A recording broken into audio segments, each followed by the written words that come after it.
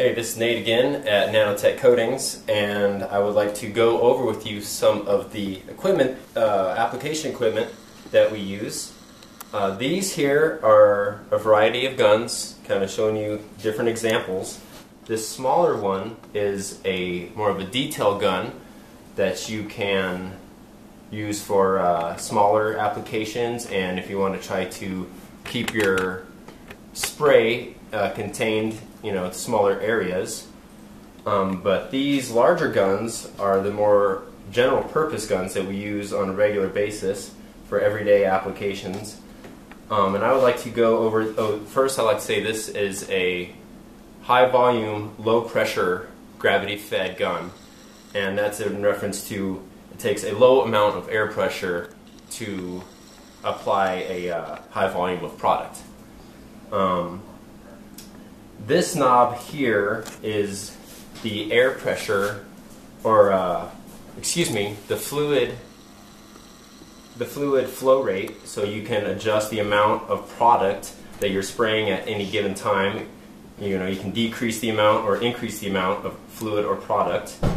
This knob here on the side of the gun is the pattern adjustment knob or fan adjustment knob, and you can adjust it from anywhere from a round spray pattern that's round in nature to where it fans out. And this knob on the bottom is the air pressure adjustment knob, and you can decrease or increase the air pressure for the gun. Now, I recommend having a regulator. It's not necessary, but these air regulators are nice because you can keep your compressor, which I'm going to go over a couple things about the compressor that we use in a moment, but you can keep your compressor pressure up and regulate the gun here, or you can regulate the air pressure here at the gun.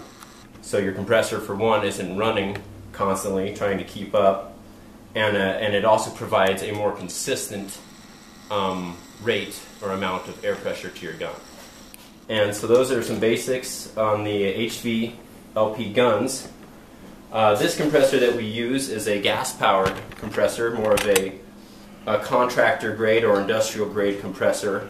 And what's nice about this is it's mobile, being gas-powered, so we can wheel it around, and we have the freedom of not having to rely on electricity.